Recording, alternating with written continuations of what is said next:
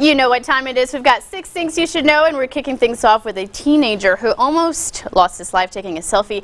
In fact, his doctors say it probably should have taken his life. Now on the mend from a frightening fall, he's thanking those who saved his life, and he has a warning for those seeking the perfect picture. NBC's Noel Walker has the details.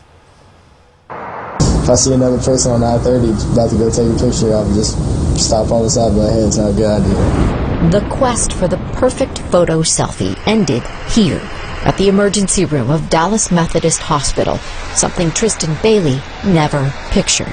Definitely if I would have stopped and, used my brain on that bridge, I wouldn't be here. I've seen people taking selfies while they were driving. Tristan and his doctor spoke to reporters today about the selfie. Well, I didn't get the photos. That could have killed him.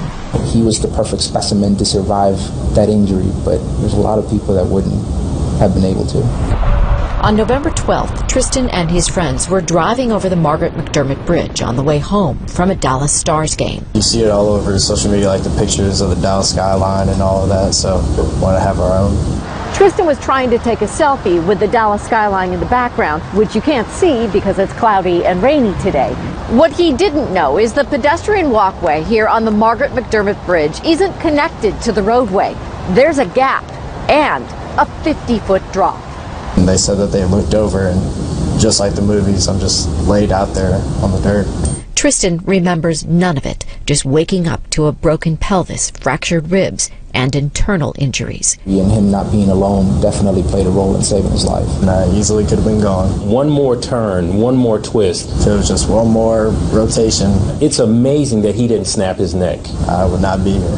Thinking you're invincible is part of being 18 years old. They have this concept that it just won't happen to me. And so when one of their friends experiences that and is brave enough and has the courage to step forward and tell his story, it's a message that I hope will resonate with his peer group. A lesson learned the hard way. It's an amazing story of luck or hope or faith. I'm all for a good selfie, but definitely be safe. Whoops, yeah. Be careful. No kidding, you gotta That watch. was pretty intense, a 50-foot drop. Yeah, that's crazy. And our number 2 today says you may be throwing out perfectly good food too early. So if you're just going by the date on the package, researchers surveyed more than 1,000 adults about how frequently they throw out food based on the date listed. Yeah, nearly 40% say they always or usually discarded food if it was near the listed date, and more than half thought that the date was federally regulated, but it isn't. Experts say if the label says best if used by, that just means the quality of the item may decrease, but is still okay to be consumed. I definitely thought that all the time, and I would call my mom and be like, do you think this is okay? And she's like, that's not the actual date. You don't have, it's not like you have to throw it out by that Unless date. it's milk, like milk goes away. But you can smell it. Yeah, you can You know tell. what I'm saying? There's things that you can't really Right. smell. Then you eat them and you're sick. Usually if it's past that date with me, like a month after? it's going away. It's going away.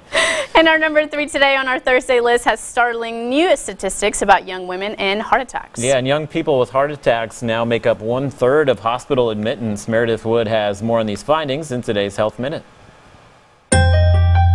Between 1995 and 2014, there was a 10% increase in the number of women ages 35 to 54 admitted to the hospital for a heart attack. The number for men in the same age bracket increased by 3%. Researchers said one reason behind the sharp increase could be that young women are more likely to have health insurance than young men and more likely to seek medical treatment as a result. Each year, nearly 800,000 Americans have a heart attack, according to the Centers for Disease Control and Prevention. And over the past couple of decades, risk factors for heart disease like obesity and diabetes have been on the rise. You're starting to see the end consequences of these things, significant heart disease, heart attacks in an increasingly younger population. No matter your age, it's important to understand and recognize the symptoms of a heart attack. When it comes to women specifically, a lot of times the symptoms they may have may be a little bit different than sort of the classic Hollywood heart attack where someone's clutching their chest. They may have symptoms of unusual nausea and vomiting that come out of nowhere, sweating. It could be back pain. For today's Health Minute, I'm Meredith Wood. That's a little scary, especially for me. You're like, I'm good. A little concerning, yeah. Yes, definitely. Number 4, Taco Bell is taco. Oh my God, I can't say taco. You would think that I would know how to say taco. Taco? Taco Bell's Bell. takeout is reaching new heights. The fast food chain is debuting the world's first slide-through. That's what threw you off, the Taco Bell takeout. It's kind of a tongue twister, maybe Yes. a little bit there. Yes, and Yeah. I know that I am Mexican. I should be able to say Taco Bell, but this is not real Mexican food. Let's just put that out there. This is Tex-Mex, so I'm still safe. I gotcha. Yes, don't come after me. It's a takeout window and a mountaintop so you can munch on lunch while you shred the slopes. Customers simply place their order at the top of the hill, ski or tube down, and then grab their meal after the ride. The brand is celebrating the return of its Cheetos Crunchwrap sliders with this special one-day event, but you might have to travel north to try it out. The slide-through will be up and running on March 2nd at a winter resort in Canada. That's exciting. That's out. I love skiing and I love tacos, so that's a great combo. Just check that out then.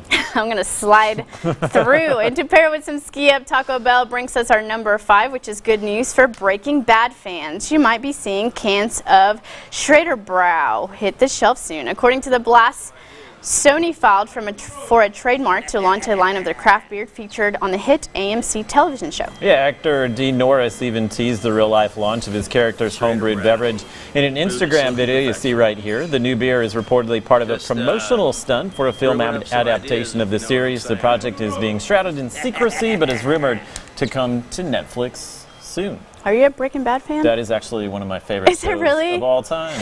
I tried and I watched, you know, a couple of episodes and then I got lost. Just couldn't get through it. Yeah, I couldn't. You gotta try it again. I gotta try it again. Yes. Everyone raves, so maybe I might give it another shot. Yeah, you we'll should. see. And a highway safety group has high praise for some car makers who are installing devices meant to protect not only drivers, but most importantly, pedestrians. NBC's Chris Clackham tells us more. Pedestrians struck on the nation's roadways is one of the most horrific of traffic accidents. And although the numbers dipped last year, pedestrian fatalities remain at an all-time high.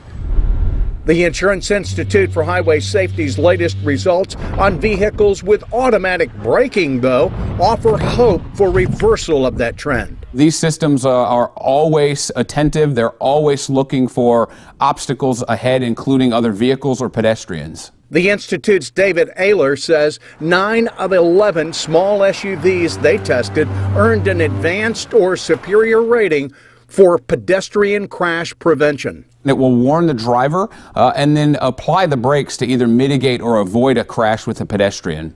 Getting the highest rating of superior because of their pedestrian detection systems are the new or late model Honda CR-V, Subaru Forester, Toyota RAV4, and Volvo XC40, while the most recent Chevy Equinox, Hyundai Kona, Kia Sportage, Mazda CX-5, and Nissan Rogue earned an advanced rating. We'd like to see this technology on more vehicles, and we'd like to see it as standard equipment.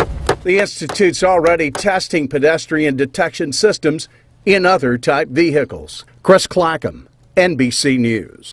Interesting. So now Josh and I are wondering, does it work for animals? Does it work for deer? If you can't see it but it's coming in front of your car, will your car stop? You would think so, but maybe it's just programmed to see humans. Yeah. I don't know. That's scary. So many questions. So many questions good we thing, need though. answered. If you know the answer, please let us know. And don't move a muscle. When we return, we're telling you where to get the perfect gown for any event. Stay with us.